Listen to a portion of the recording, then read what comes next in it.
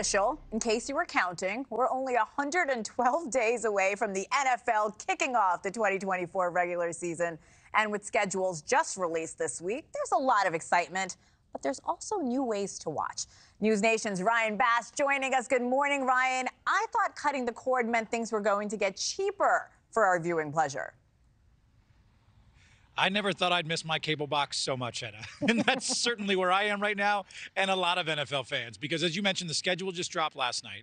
We've got games on Mondays. We've got games coming up on Thursdays, on Saturdays, on Sundays, Thanksgiving, Christmas Day, 5 international games in 3 different cities as well. So if you want to binge all of the football, well, you're now going to be blowing through your entire budget because you now need 7 streaming services to be able to watch every single regular season game coming up this year, including now Netflix, which is entering the streaming rights stratosphere. The NFL gift wrapping a doubleheader of games to the streaming giant in a new 3-year deal, meaning you'll need a Netflix subscription now to watch football while breaking open those presents under the tree. Chiefs Steelers and Ravens Texans are the featured Santa Day slate.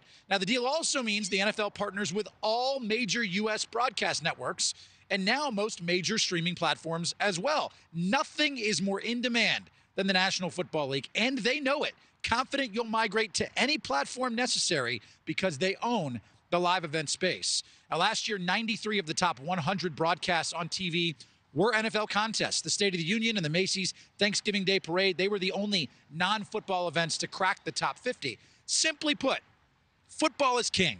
So how much should you actually expect to shell out to watch all of these games? Well, you might want to actually sit down for this because it's going to be hefty. You'll need a cable or YouTube TV subscription plus the Sunday NFL ticket. That's already over $1,200 for the year.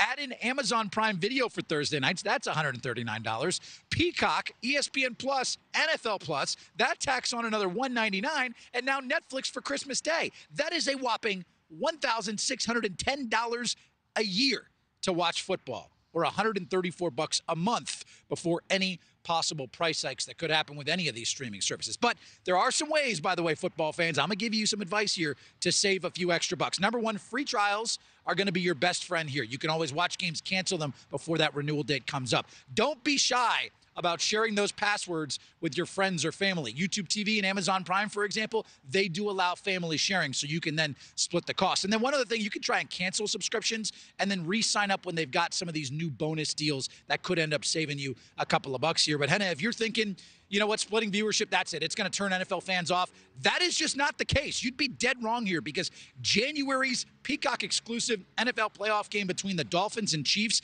it was the most streamed event in U.S. history.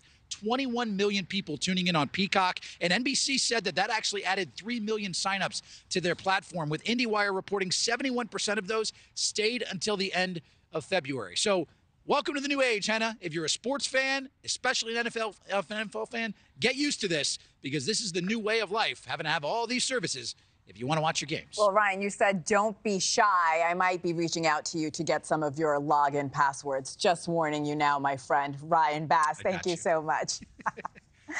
Thanks for watching, everybody. Go to joinnn.com to find NewsNation on your television provider. Also, don't forget to click that red subscribe button below to get more of NewsNation's fact-driven, unbiased coverage.